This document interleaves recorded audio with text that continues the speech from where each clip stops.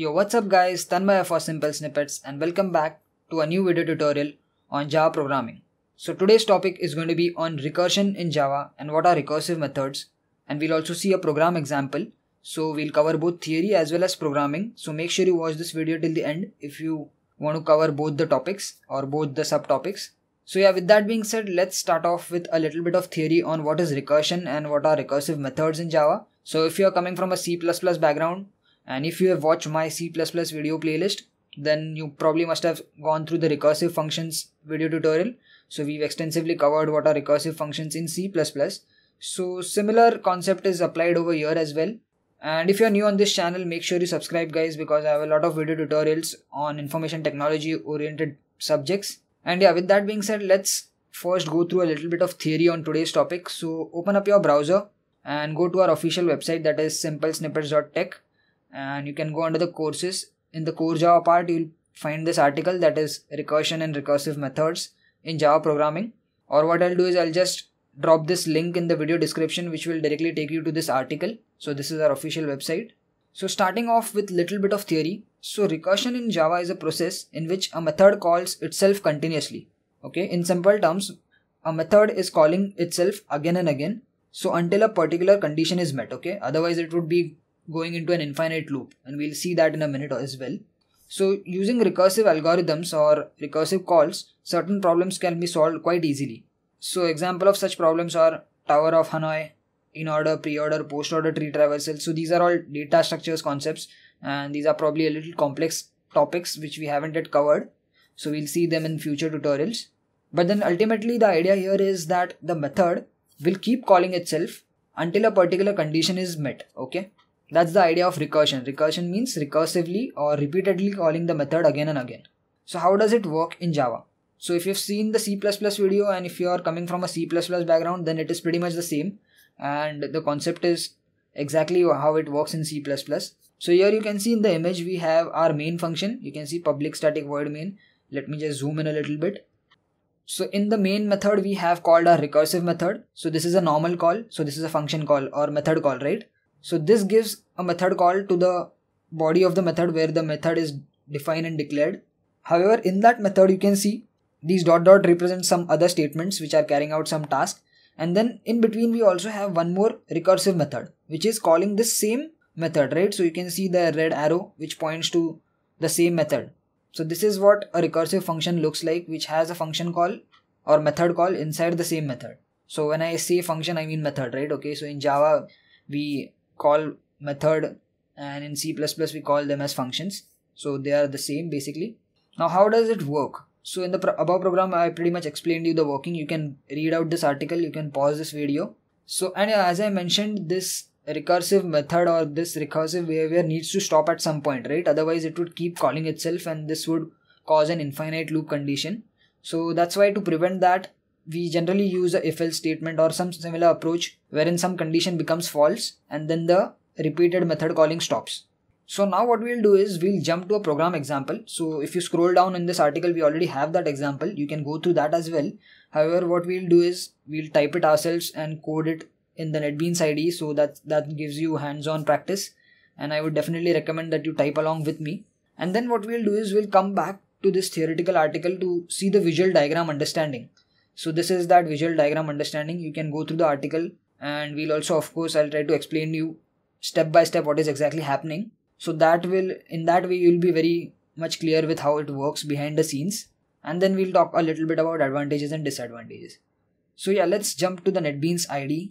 Okay, so as you can see, I have opened up my NetBeans IDE and I have already created a project. You can do the same. So just code along with me for the best practice. So what we'll do is we're going to create a static method which is going to calculate the factorial of any number. So I hope you know what a factorial is. So for example, 4 factorial would be 4 into 3 into 2 into 1. Similarly, 5 factorial would be 5 into 4 into 3 into 2 into 1. Okay. So that's how factorial works. It's a mathematical concept. So for this, we are going to develop a function, and this function is going to be recursive. That is, it is repeatedly going to call itself until the final answer is achieved. So you'll understand that in a minute. So let's start off with the program. So I'm going to say static int fact. Okay.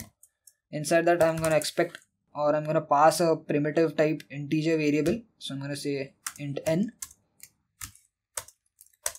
Now inside this, so by the way, I made it static because I don't want to create the object of this class. So we can directly call static methods without using the object name, right? So it's a class level method, and we've talked about static methods in another example in this tutorial playlist. So I have the entire Java playlist, and I'll link that also in the video description so you can check it out. So yeah, what I'm going to do over here is I'm going to say if n not equal to 1, I'm going to say return, because our return type is int, which means that we have to return an integer value, right? So I'm going to say return n star fact of n minus 1 semicolon. I'll just explain to you. Let me just write it down. Or I'm going to say else return 1. Okay, 1 means the actual number 1 or the value 1. Okay, so what I did over here is I gave a recursive call. So this line is where I'm doing that recursive call, and I'll tell you what it means or how it works. So what I'm doing is whatever the number is being passed, it is first checked whether it is equal to 1. If it is not equal to 1, then I'm going to say that number into factorial of that number minus 1. So if I pass 4, so 4 is not equal to 1, right? So I will say 4 into, this star means multiplication. So 4 into factorial of 4 minus 1, that is 3. So again this function will be called. So this time 3 will be passed, right? You can see 3 is passed. So it will be checked inside this function. Since 3 is not equal to 1, it would return 3 into 2 and then 2 into 1 and then 1. At the end, we will have 1, so it will be returned. So of course, we'll see the visual representation in a minute. But before that, let's try to execute this method and let's try to see if this program works. So this is our method and there's nothing more to it. We are just going to use it in our main method. So I'm just going to say system.out.println, and I'm just going to hardcode the value factorial of 4 is colon, and I'm just going to append this value, and I'm just going to call the method directly over here, fact of 4. That's it. Okay, and since this value, or since this method is going to return us an integer value, this would be returned and directly appended over here and printed in the output screen. Okay, so I don't need to have a separate variable int a is equal to fact of 4, and then I don't have to like print this a over here. Okay, I can also do that, but then that will just waste one line of code, right? I don't need to do this. I can directly call fact over here. So I'm just going to do that. Okay, let's try to run this and let's see what our answer is. So there you go. You can see factorial of 4 is 24. So let's see if this actually is true.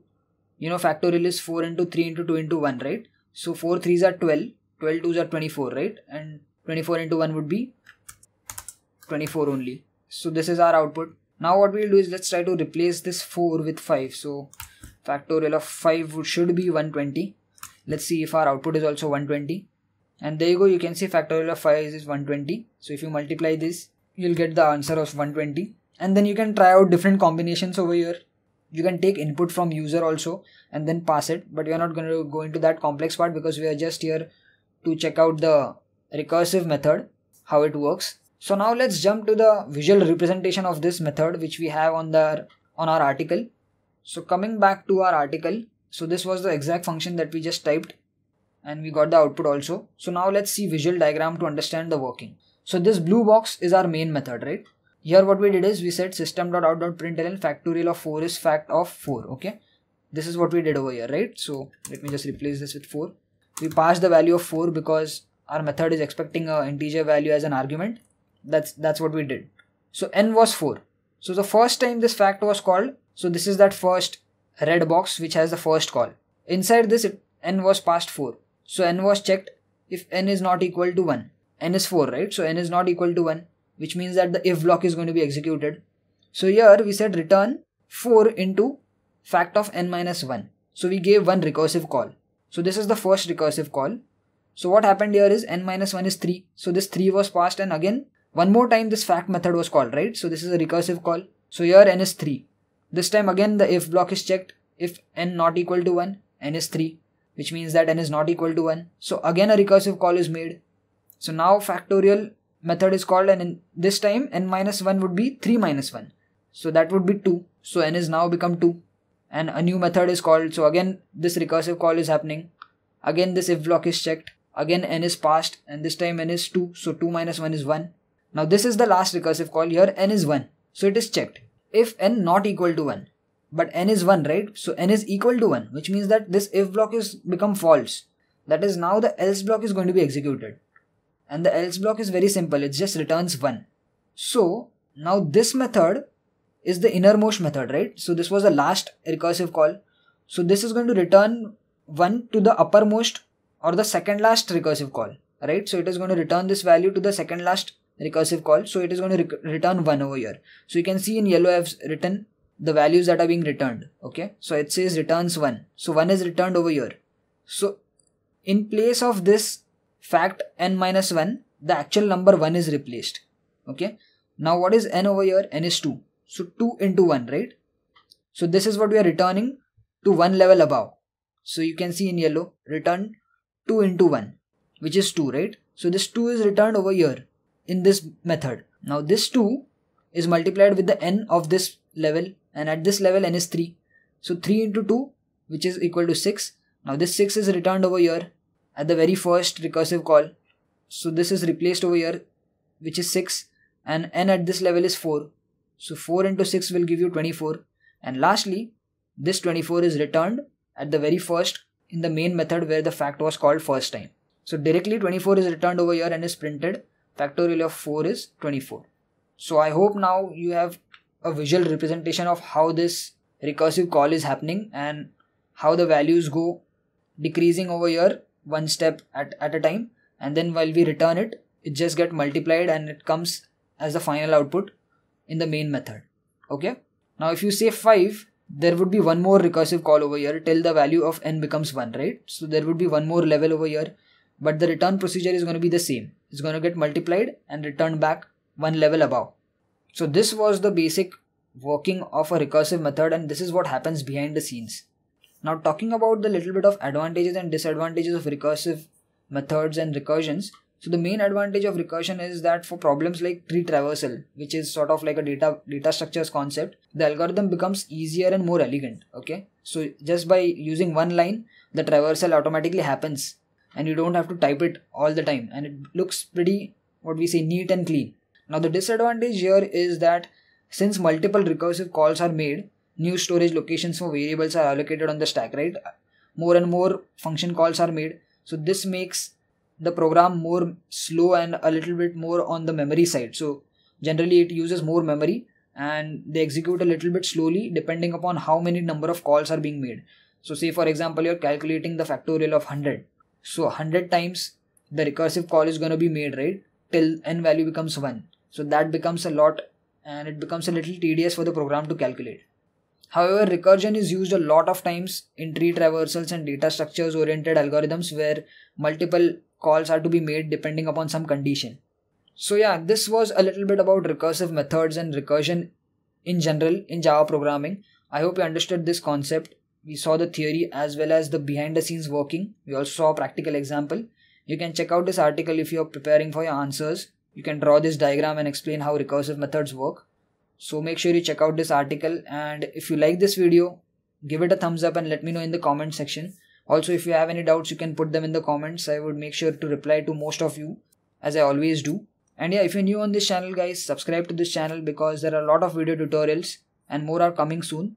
So turn on the notifications and you'll get notified whenever I upload a new video tutorial or any other information technology oriented video. Thanks for watching guys. I'll talk to you guys in the next video tutorial. Peace.